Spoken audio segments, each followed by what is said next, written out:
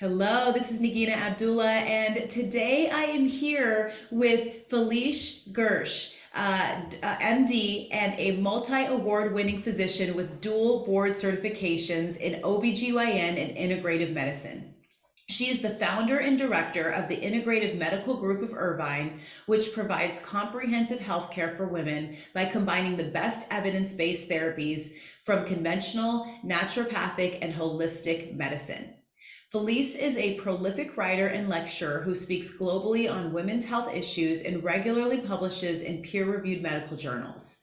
She's been featured in several films and documentary series, including The Real Skinny on Fat with Montel Williams and Fasting with Walter Longo, PhD. Felice is the best-selling author of PCOS SOS, the PCOS SOS Fertility Fast Track, and her latest book, Menopause, 50 Things You Need to Know. Hello, Felice. How are you today? Welcome. Well, thank you. I'm doing just fine. I'm so thrilled to have this opportunity to chat about such important topics.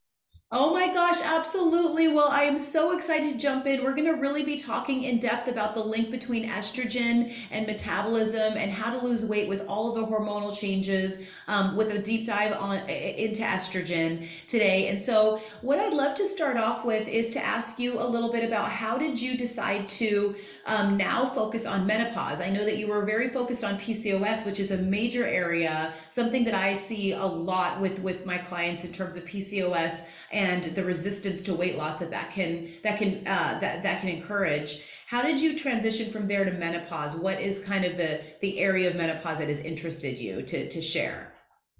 Well, interestingly enough, PCOS and menopause have a great deal in common that's not really recognized, and it's all about estrogen. Women with PCOS have a difficulty in producing estrogen in the ovaries, estradiol, the ovarian produced estrogen. And of course, women in menopause ultimately can't make any estrogen from their ovaries at all. And understanding the incredibly important role that estrogen plays in all metabolic functions. And metabolism is the production, utilization, distribution, storage of energy, which is critical for health and reproduction. That's all linked together. Then it was an easy transition. I still deal with PCOS, but it's like a natural transition. Once you really embrace the role that estrogen plays in the female body, it's just a natural transition as women age to look at other ways that estrogen can impact all of the metabolic functions of women. Okay, absolutely. Okay, so that's actually so interesting. That's a very natural link, and something I'm really excited to talk more about today because it's such a area of kind of just of new understanding as women are coming into menopause of what's happening with their body. A lot of women start to feel naturally that they're experiencing more belly fat, or what worked before isn't working anymore. And so I'm so excited for you to share the science behind that. And let's get started by talking about, can you share, does menopause lead to weight gain? Is that really happening? Is there a biological change in women's bodies? Are women just feeling like they're not doing enough and like they have to do more of what they were doing? Or, what is that relationship? Why is menopause creating weight gain? Is that actually really happening? Yes, the answer in a simple one word answer is yes. Menopause invariably leads to a change in the distribution and the production of adipose tissue, AKA fat. Okay. So, energy distribution, utilization is critical for reproductive success. So, you have to have an animal, and remember that humans are part of the animal kingdom. You have to have a situation where energy intake, which is eating food, matches the energy needs of the body. This is a very finely tuned process. And when everything is right and you have the proper hormones and you have the proper environment, you don't have endocrine disruptors and everything else that we deal with today, which just magnifies the issues. When everything is right, the body knows how much to eat to regulate what the body needs are. And all of the cells in the body have the tools to actually utilize the food to create the proper energy and to store just the right amount so that you don't have this imbalance between intake and storage of energy in the form of glycogen, which is like the storage form of glucose, and fat, which is storage of fat, and so that you have just the right balance. Well, it turns out, most people don't know this, that estrogen, and it's not just estrogen, because estrogen is a family of hormones, and the estrogen that the ovaries make is E2, estradiol, that this particular hormone, estradiol, is really the master of metabolic control. It regulates appetite centers, it regulates the mitochondria, the little factories of energy production in every cell. It also regulates adipose tissue. It dictates where it's deposited, and the whole immune system in terms of turning on and turning off inflammation, which is another critical factor. All of these functions are under the auspices of estradiol. So when you don't have adequate estradiol, or ultimately you don't have any produced by the ovaries, then all of these metabolic functions, regulation of appetite and distribution of fat, creation of fat, and the ability to burn fat, all of those functions become offline. They're still working to some degree because you can make estradiol in certain tissues. That's how men get estradiol, but women don't do it as well, and they don't have as many precursors. Like testosterone is a precursor of estradiol. All estradiol is derived from testosterone, but of course women don't make enough, and we're not designed like men to convert it in local tissues into estradiol. So women in menopause live in a body of serious estradiol deficiency, which means every aspect of metabolism, the creation, utilization, storage, everything relating to energy is not functioning optimally. And when you don't have enough estradiol, you get into this default situation, which every woman has noticed. You start depositing fat around the middle, the belly area. And you just don't know why this is happening. And it's really important to understand what's happening. And then, of course, like we talked about before we started, we're going to end by talking about positive steps that every woman, so it can take, because we don't want this to be doomsday. It's not that at all, but it's so critical to understand that you can do everything the same. I hear this every day, like, I'm not changing what I'm eating, how I'm exercising, or maybe I'm doing more. But guess what? I can't seem to change. My body is morphing. Things are changing. I don't feel the same. My body doesn't look the same. And it all revolves around that magical hormone, my personal favorite, estradiol, that form of estrogen that the ovaries make, which we cease to make when we're in a menopausal state. Okay, so that's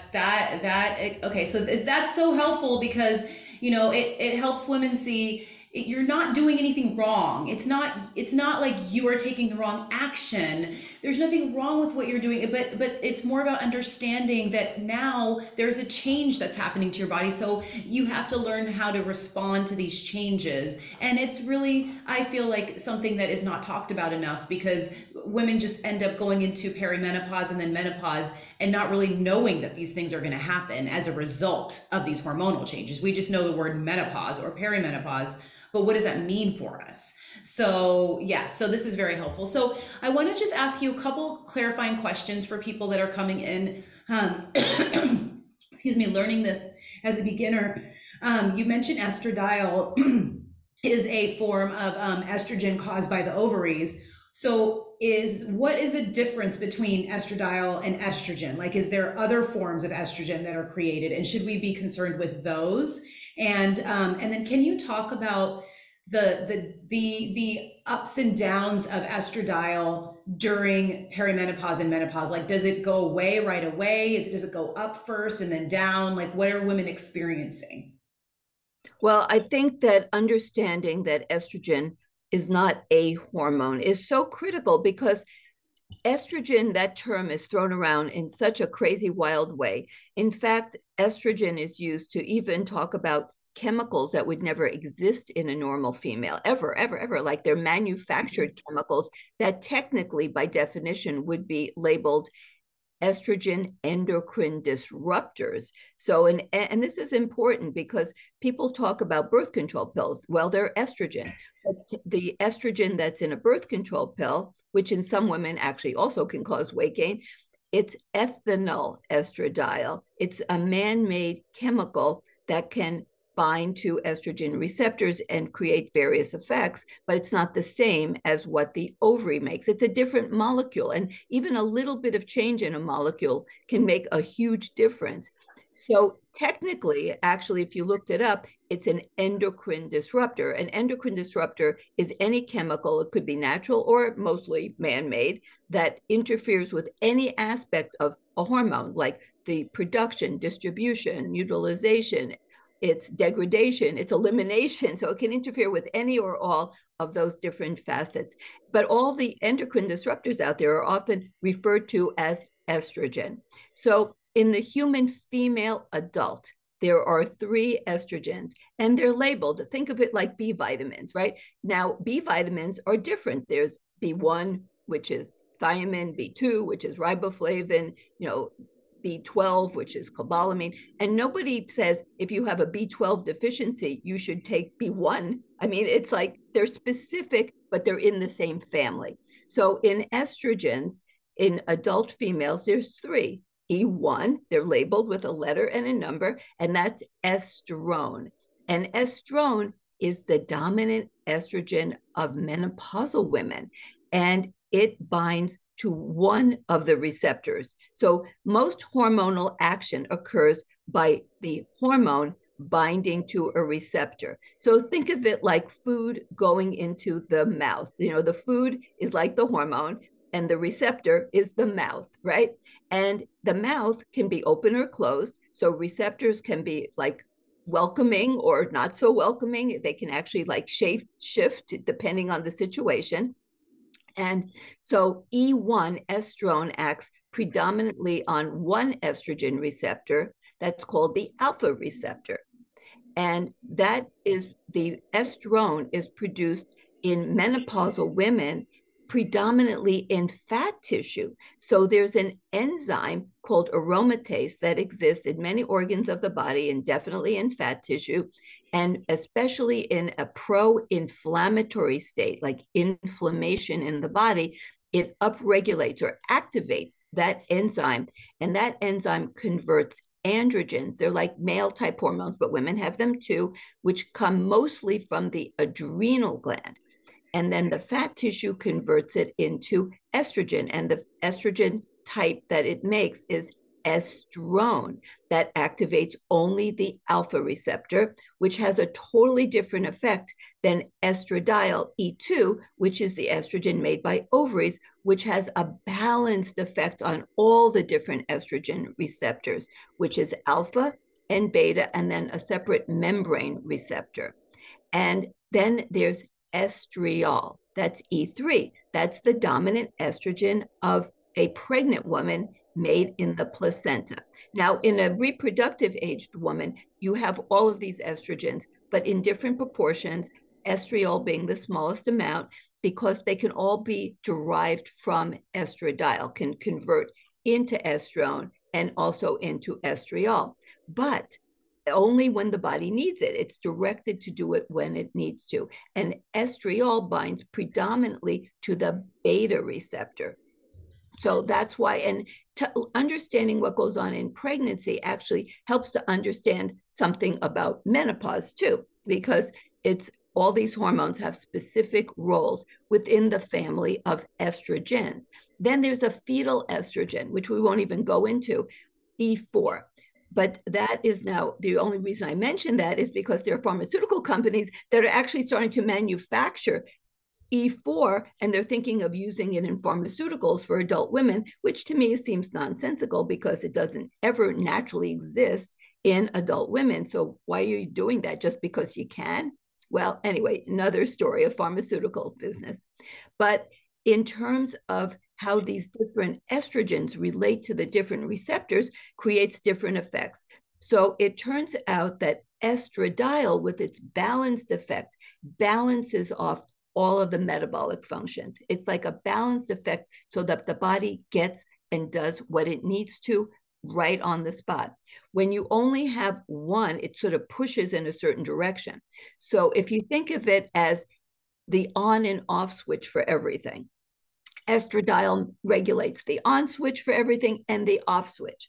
So in a way, you can think of estrone, which regulates and only binds to alpha receptor, is kind of like the on switch for like wanting to eat, the on switch for creating inflammation. So when you have only estrone being produced, and it turns out interestingly that when you have a lot of inflammation, which is sort of underlying a lot of the problems of aging, the diseases of aging are all related to this unrelenting inflammation, which happens in women in menopausal states. And when you have a lot of inflammation, it causes the enzyme that allows the conversion of estrone back into estradiol to be predominantly blocked. So you get stuck in estrone. So you have this imbalance of the wrong type of estrogen that dominates the female body in a menopausal woman.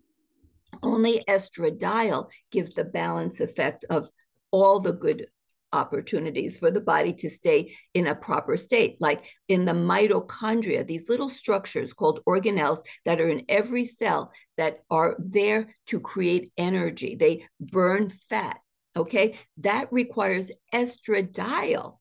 And in the brain, in the hypothalamus, and in the cerebral cortex, you have different types of estrogen receptors. For the brain to work properly in every respect, you need the balance of the different estrogen receptors to be able to be activated, which requires estradiol.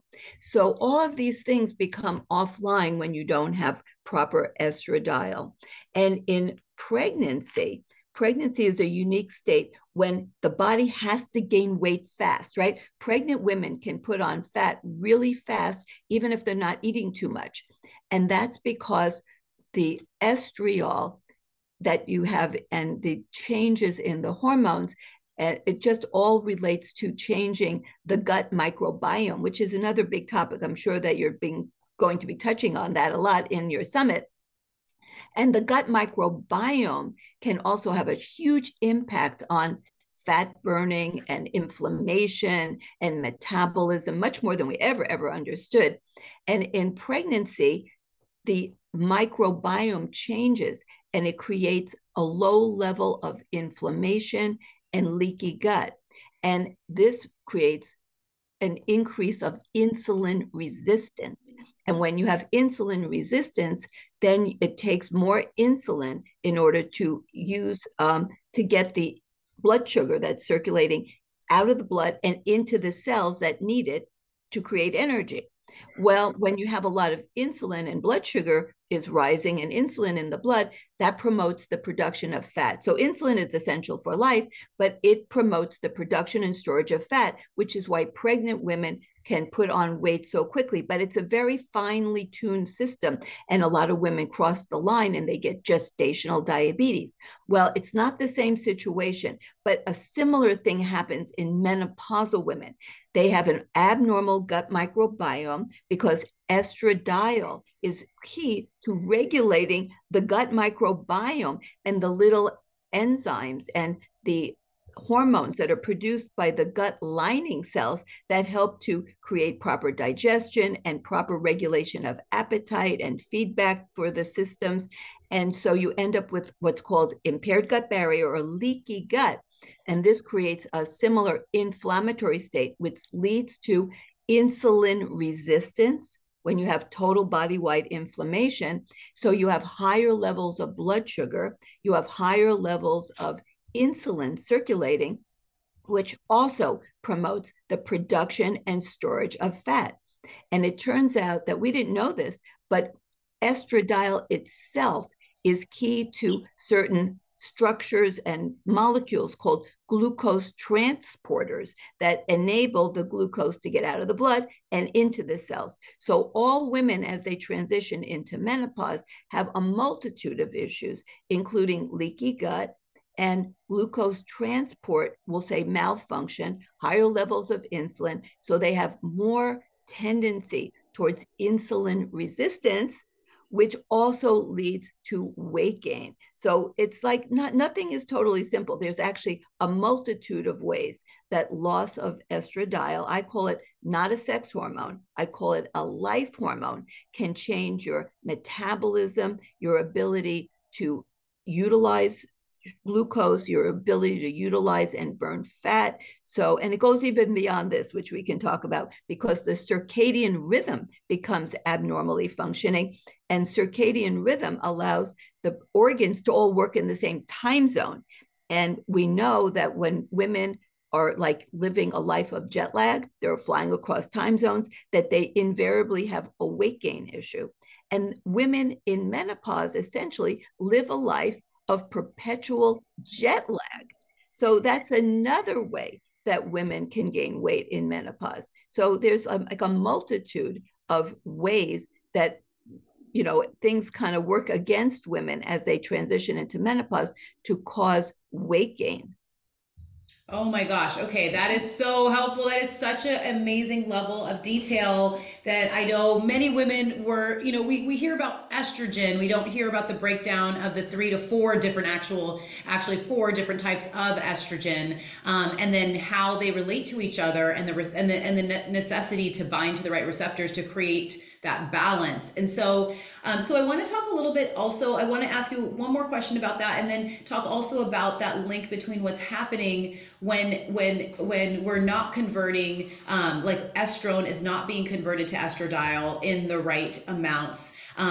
Is there a link there around what's causing weight gain? Like, is that something that women can work on? Is that something that could be going, be a dysfunction in women's bodies that they could work on? Or is it just something that naturally happens for women during menopause? And then, like, moving forward from that, really, how is this, can you talk about that link between belly fat and like adding on belly fat from, look, how is that happening and why is that happening? Well, everything that a woman can do, and this is really key, everything she can do to keep inflammation in her body down and to maintain a healthy gut microbiome and maintain a healthy gut barrier so she doesn't have leaky gut. All of those things are going to help dramatically to keep adipose tissue from forming in the first place and also reduce the activation of that enzyme, aromatase, to convert the androgens into estrone. And when you don't have so much inflammation, then the enzyme that can convert estrone into estradiol won't be blocked. So it's really all about keeping inflammation down. And inflammation is a life-saving activity of the body. If you can't create inflammation, then you will die because you won't be able to fend off invading pathogens like bacteria and viruses. You won't be able to deal with injured tissue, damaged tissue, or have the ability to gobble up dead cells. Every cell has a lifespan, and if it dies, you don't want to have a body of dead cells just accumulating. You got to have these macrophages, these specialized immune cells to gobble it up.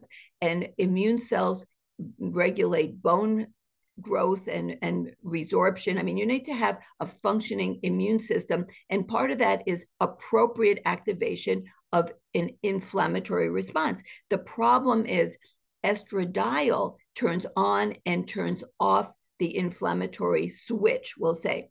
And when you don't have it, you go into this sort of on switch perpetual mode where you have always inflammation. So one of the things that can be amazingly helpful are I call it the magic ingredients of plants.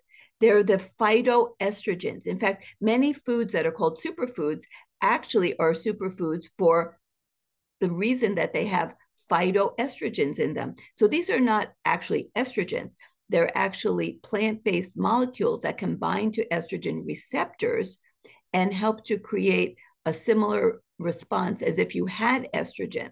For example, like one food is called pomegranates, and pomegranates have a polyphenol that's a phytoestrogen in it that's called ellagic acid. And then in the gut, with the right microbiome, it can turn into the urolithins, which act in the mitochondria to promote fat burning and creation of energy. And every food that we know of has a phytoestrogen component. They're different, like the legumes and the beans, and the lentils. And of course, soybeans are the ones that have the most attention, but they have the isoflavones, which are phytoestrogens. And then apples, which are amazing, and they're really kind of, everyone's talking about apples again. They have quercetin, which is a regulator of mast cells. Those are the first responders that create inflammation of the immune cells. They help to quiet it down and reduce inflammation. So they have the polyphenol, which is a phytoestrogen, quercetin. And then like red grapes they have part of the stilbene family, which includes resveratrol, which also is what we call a fasting mimetic. It gives a similar effect in the body as if you were fasting, and fasting is a trigger, which is another tool. Fasting is a trigger to fat burning. So by eating like red grapes can be beneficial. And then nuts and seeds have lignans. And these are also phytoestrogens. In fact, people have tried, and there's actually published articles that people who eat flax seeds, for example, can help to become more fertile and regulate their menstrual cycles. And these are phytoestrogens. So these magical foods can dramatically help women in the menopause. In fact, Neil Bernard, who's a famous vegan advocate, cardiologist, he had a study not that long ago, within the last couple of years, where he had women eat like a cup of soybeans every day. Of course, I say organic, please, organic soybeans every day. And by 12 weeks, these women who had a lot of hot flashes, which is a sign of dysregulation in your brain of your thermoregulatory centers, the regulatory centers that control temperature, that these centers came back online, and almost 100% of women had almost 100% resolution of their night sweats and hot flashes by eating a cup of soybeans every day. So this is really amazing, that we can access these phytoestrogens in foods to help us to regulate our metabolic function. So that is, I don't want anyone to leave thinking this is completely hopeless. And by lowering inflammation, then you will lower the production of estrone, which is really a pro-inflammatory estrogen. And unfortunately, that's what's given, estradiol. It's like the evil twin, and it's not evil. It's just out of balance, right? Mm-hmm. And like anything, if it's out of balance, can harm you, right? You can die from water intoxication, but you can't live without it. So, when you have this imbalance of the estrogens in the body, then you get into trouble.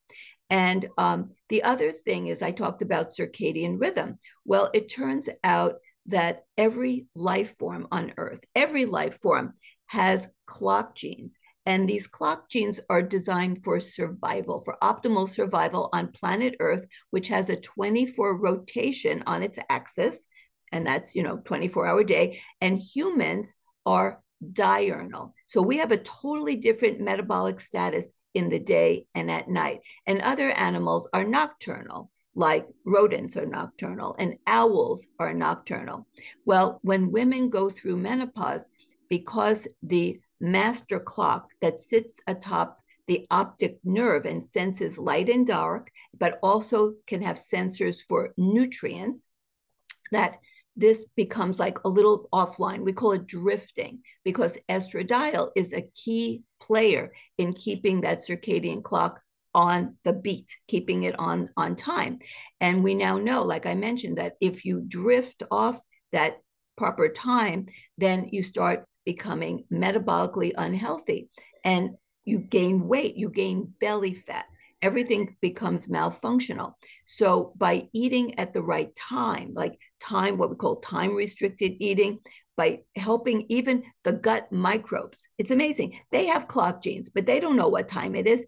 So you can actually help set their clocks to create the proper response, to create proper melatonin production, to create also the gut to make GLP-1. Now, that is the little hormone that gut lining cells make that's so like trendy now with the drugs, like it's in Mounjaro along with another peptide, and also Wegovy, Ozempic. These are the weight loss drugs that are so trendy now. Well, this is made by the gut, and it helps if you keep the timing right, if you eat fiber, and also if you take supplemental estradiol.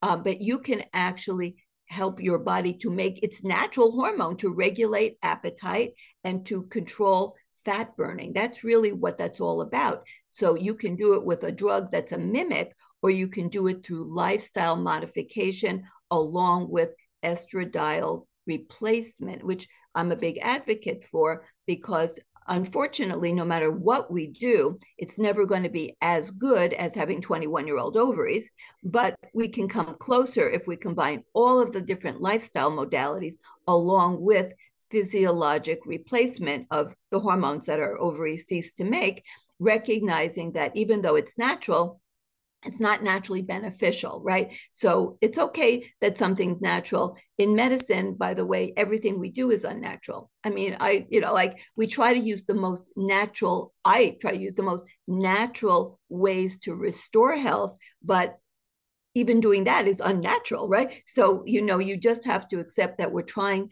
to avoid the natural processes of aging, which in women includes additional production of belly fat and all the harms that come from that. It's not just appearance, which is, bad for our self-esteem, but it also increases our risk of heart attacks and strokes and dementia and osteoporosis. We don't want any of that, osteoarthritis.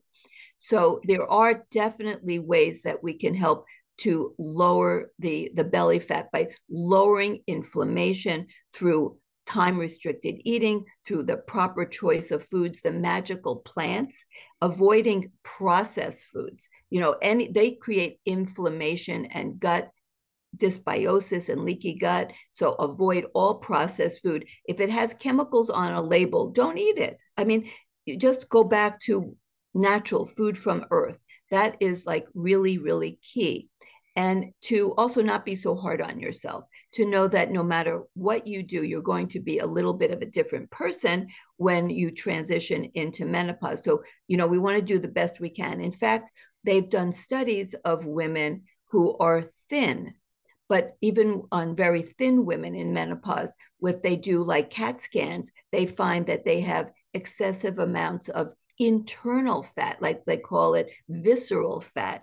And so I did not create this label, but they call them the skinny fats because their body composition isn't really healthy. But they have in sort of this invisible fat that's inside. So we really want to do everything for ultimately optimal health.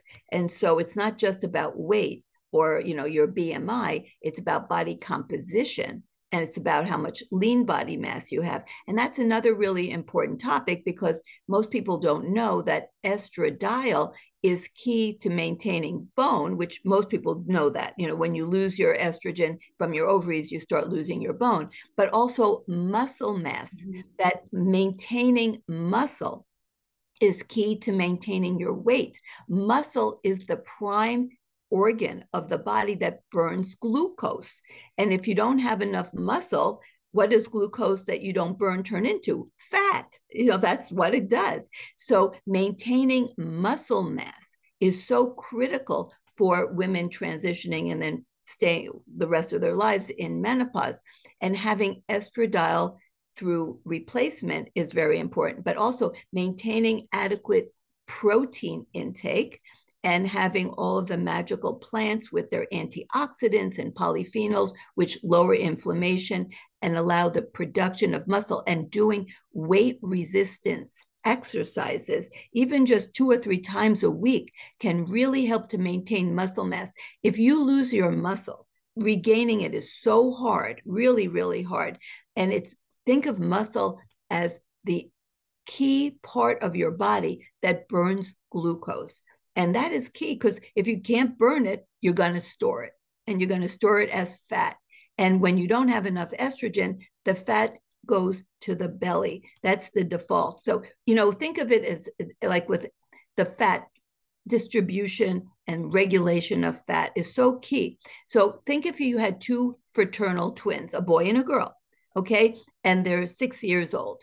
And they have a sort of a nutty mother who treats them as if they're clones of each other and puts them in the same little overalls, and they take all the same lessons, and they go to the same class, and they eat the same food. So they do everything the same. She even gives them little cute boy haircuts, she's sort of nutty. And they look so alike when they're 6. Well, now, why don't we fast forward and now they're 20? Okay, those little 6-year-olds are 20. And they've still been doing all their lives, eating the same food, living in the same house, doing all the same piano lessons and everything else the same. Well, they're 20 years old. They're not going to look anything alike.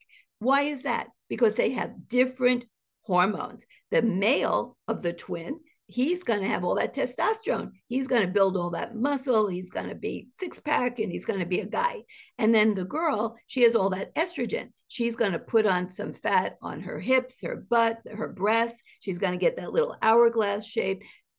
Hormones are destiny. Okay. So even if you eat all the same stuff and everything, if you don't have the same hormones, you're going to look differently and you're going to think differently, because hormones affect the brain in all kinds of ways. So understanding that where fat goes and how fat works is so dependent on hormones, is so critical. And we now know that adipose tissue, fat tissue, it's not just about storage of energy. It's actually an endocrine organ. So like, for example, there's like a couple of hormones, they're called adipokines, that are made by fat tissue, and they're regulated by estradiol. One is leptin. A lot of people have heard of leptin. Well, leptin has many metabolic functions. Among them is regulation of appetite, telling your body time to stop eating, or maybe the leptin goes down, then time to eat. Okay, well, when you have a lot of inflammation, you can have leptin resistance, just like you can have insulin resistance. So the leptin no longer works and you don't produce it properly, because all of that is controlled by estradiol, the production of leptin. So then guess what? Your brain doesn't know, like, is it time to eat? Should I eat? Should I stop eating? So you don't have appetite regulation. And like, you don't know when to stop eating. It's like they've done studies where they'll put out a buffet. It's all like, staged. The people don't know they're in a study. They think they're going to watch a movie premiere or something. They're like given a false premise. And they go and they're given a buffet, and it's like Italian buffet. And they eat to their fill. They eat all the food. And then they put out another buffet. It's a Chinese food buffet. And they say, oh, we forgot to put these foods out, so we're going to put it out anyway. And they'll just eat another whole dinner. They just ate a whole Italian dinner. Now they're going to eat a whole Chinese food dinner. Like, what happened to their appetite control? Oh, it's not there. They'll just do that. They've shown that, like, you give them a tub of popcorn and they'll just keep eating it. Like, excuse me, like, the tub is this big, nothing will stop them. They have no appetite control. And then another adipokine is adiponectin. Adiponectin is a hormone from fat tissue that controls burning of fat.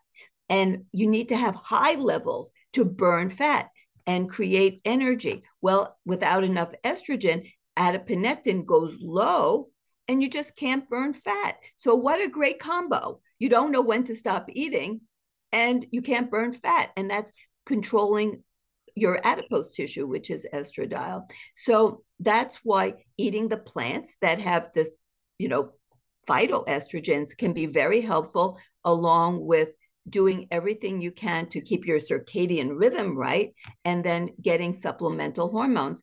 And because no matter what we do, 100% of women go through menopause. Like, there's certain things that you can control through meditation and exercise, and you can't stop menopause. You may delay it a few months, but you're not going to stop it. So accepting what is and understanding it is really the first steps to controlling it, mastering, I can call it like mastering menopause, and by understanding it, because we can do so much to prevent the inexorable issues that are really designated as aging issues, but they're not. They're really deficiency of estrogen, estradiol issues, really. And we need to call a spade a spade.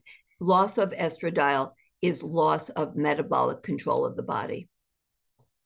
Okay. Oh my gosh. And I really love how you shared, like you've put this into kind of a very easy to understand framework of what can be done to really balance estradiol in terms of eating more protein, like you were mentioning, having the right phytonutrients from plants that are going to help you, and then also the resistance training. So like those three things are kind of like cornerstones to healthy menopause, like getting through menopause in a healthy way. Now, so we talked about how inflammation is the major, is the reason for a lack of the right amount of estradiol. But then also the fact that like there still is belly fat that is going to collect around the belly. Is that something that could be prevented by those three cornerstones, by eating in the right way, doing resistance training, having plants? Will that help to prevent that belly fat, or is that a result of estrogen in general, estradiol decreasing during menopause, and then the hormone replacement being required?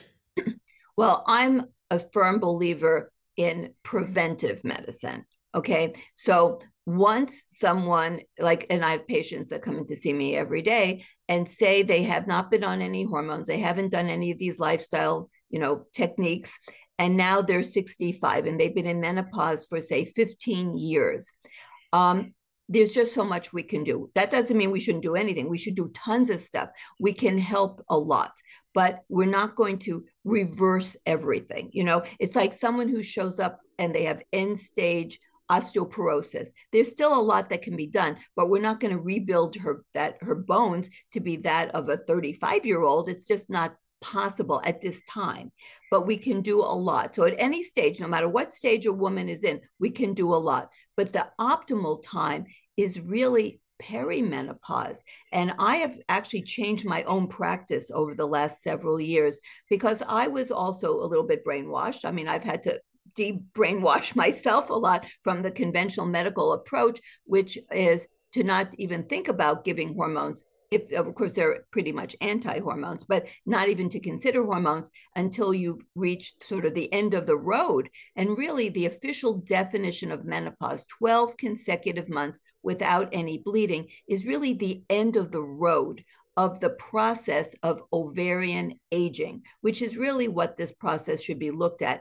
And the loss of the menstrual cycle is really a consequence of loss of the hormones.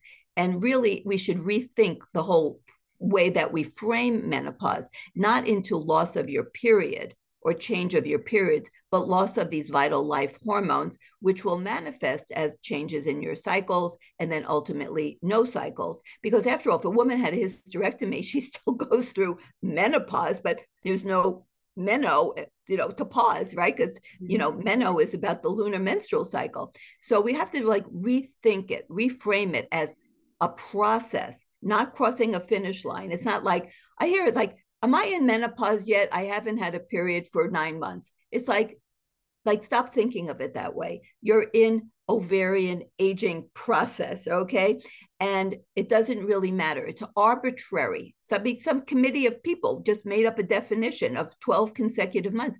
First of all, when they bleed, we don't know if it's really ovulatory bleeding or dysfunctional uterine bleeding. And what the heck? It could be 11 months. It could be 14 months. It's just made up stuff, okay? So we have to rethink it. It's ovarian aging or senescence and reduction of hormones. But along the way, like you had mentioned this earlier, so it's a projection, trajectory down, but along the way down, it can have spikes up. So kind of like down, but up, and then down and up. So the perimenopause can be like a roller coaster of hormones because it can go high, then it goes low, then it goes high, then it goes low.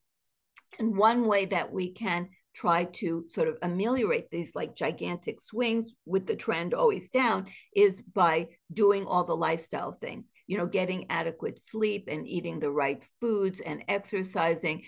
All these things will help to maintain a little bit more of a like less of a roller coaster, but it's still going to be trajectory down, which is why I am now an advocate for hormone supplementation. So I think of it as supplementation during the perimenopause, like the the transition years, which can be multiple years. It's variable for different women, but think of it on average of maybe 5 years before that so-called, final menopause last period.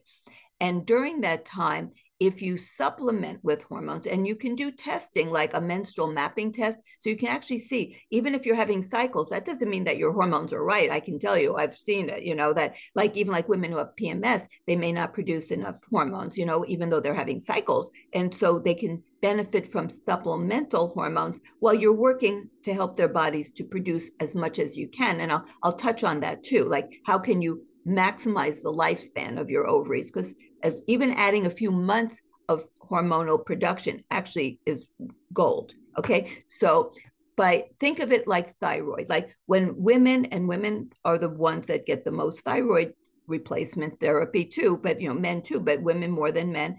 So if you think of women who take thyroid, well, it's not that their thyroid makes nothing, like unless you've had your thyroid removed because of thyroid cancer, or you had, say, Graves' disease or something else, where it was destroyed by radioactive iodine. Forget that whole thing. If you just have like typical hypothyroidism, your thyroid gland still makes thyroid. It just doesn't make enough. So we give additional thyroid, right? So we're not saying you don't have any, we're just saying you don't make enough. So that's how I now think of the hormones from the ovary. If you're in the perimenopause, you don't make enough. You still make some, but you don't make enough. So I'm going to supplement it. Then if you had something like Graves' disease and you had iodine destruct, had to have your whole thyroid destroyed, or you had it removed because of cancer or something, and you have no thyroid, then it's total replacement. Well, that's what happens when you go through menopause and then your ovarian production is zero, like there's none made. Then it's total replacement. So you go from supplementation to replacement, and you add in everything else with the lifestyle, with the diet, the exercise, the sleep, the stress reduction. Oh, goodness gracious, you definitely have to do a mind-body practice, whether it's guided imagery or meditation or tapping or progressive relaxation. There's a whole host of ways that you can do mind-body medicine, which is hugely important because it helps regulate properly the autonomic nervous system, which is also controlled by estradiol and becomes dysregulated. And so that's really, really important.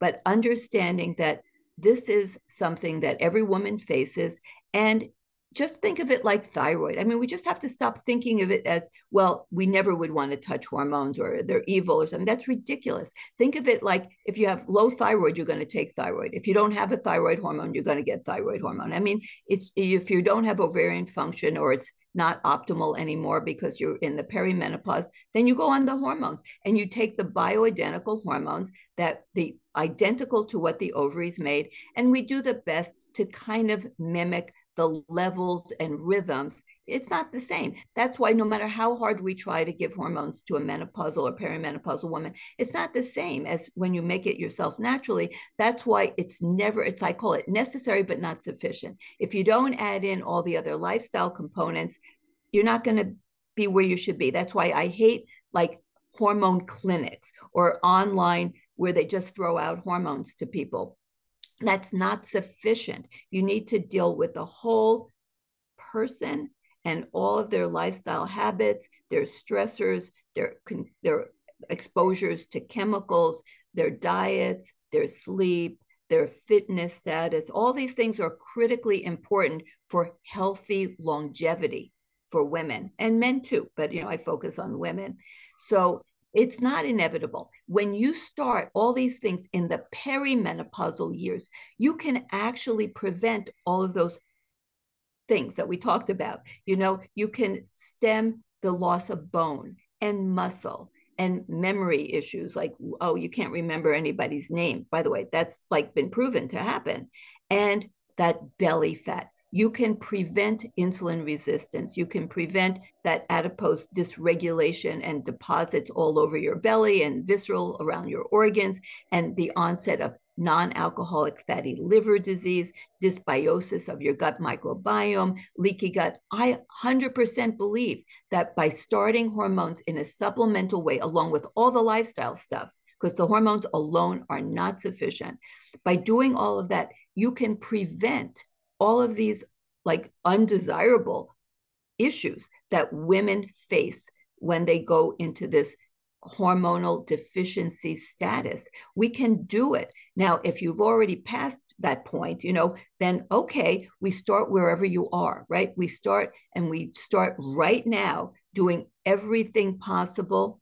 And then by the way, in terms of like fasting, there's data that shows that by doing certain types of fasting, another whole gigantic topic, that you can actually lose the body somehow when you do certain fasting types of, like multi-day fasting, but not like multi-week. I mean, we're just talking a few days, either with fasting mimicking diets or water fasts. If you've got, these should be done with somebody watching you and talking to you, in my opinion, who's a medical professional, or somebody who knows what they're doing. I don't think you should just do everything on your own, but in terms of time eating during the day, yes, but in terms of multi-day fasting, I think you should have some supervision.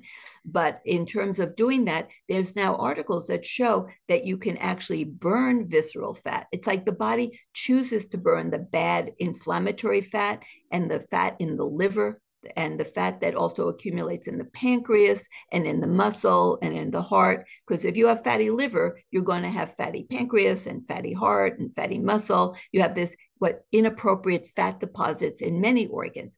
But when you do these different forms of fasting, you can actually burn that really sort of toxic fat that occurs. And that really is like a miracle. So there are ways that even when you have these problems, we can do a lot of reversal. Oh my gosh. Okay, so that's so helpful to yes, to like I really love how this is a very very comprehensive solution, and it's really not about like jumping into hormone replacement therapy, though that is also going to help you, especially in those perimenopausal years. It is going to protect you. It is going to help alleviate all these issues, but first starting, if you can, if you're at that place, but really at any point starting with those lifestyle natural changes, doing that, because that's going to be so powerful, and then layering on, but not necessarily being afraid of getting the supplementation that's going to help. That is really busting a lot of myths, because there's these past studies out there that show a lot of things that are not really true, that are outdated, that people are still believing about the fact of hormone replacement therapy. But it's like doing it in this staged way, in this coordinated way, which would make so much sense. Well, Dr. Gersh, you have shared just so much valuable information. I cannot thank you enough. And we're not done, because you actually have brought a free gift that I wanted to have you talk about. For those of you that are just like completely amazed and wowed by what you've already heard, well, there's so much more, because Dr. Gersh has written several books, and she's going to share a free gift that she has. So if you can share the free gift that you've brought for us, and then also let us know, how can others find out more about you? How can they see the work you're doing, see what types of services you provide, and just follow you? Well, my most recent book is Menopause 50 Things You Need to Know. And it really details, broken menopause into the 3 stages of menopause: the perimenopause, and then the first 10 years of menopause, and then the years thereafter, because women at different stages do face some different issues and challenges. And then, so it presents all the different issues that women face along with solutions. So it's not just, here's your problems, lady. It's also, okay, what can you do about it? And in addition, in terms of what I do, I'm an old fashioned doctor. I have an office, a brick and mortar office. I see patients in person, but also telemedicine every day, Monday through Friday. I'm really a working doc. And so my primary thing is I see patients one-on-one, and I deal with them for their individual needs, because I don't do like, everybody's the same, like cookie cutter type of thing. And in terms of what I do, I have Instagram that is Dr. Felice Gersh, and I try to do regular postings and some videos and things, and they also get archived on my YouTube channel. And in terms of the gift, I hope you like it. It's an ebook that I wrote called Menopause SOS, and it really is a lifestyle book, and it tells you all the things that you can do from a lifestyle perspective to optimize your health through the menopausal years. Amazing. Oh my gosh. Well, that's going to be such a gem of a resource. And that link is right below this video, as well as how you can get in contact with Dr. Gersh from Instagram and from her website, and find out more about what she's doing. I want to thank you so much for spending your time of this busy day that I know you're most likely in between patients, sharing this information. You know, it's really valuable for thousands of women to start to understand what's happening, what's changing, and what can we do to take back control, because we can once we're aware of it, and once we start taking some different kinds of actions than before. So I want to thank you so much for your valuable insight and for your time today. My pleasure.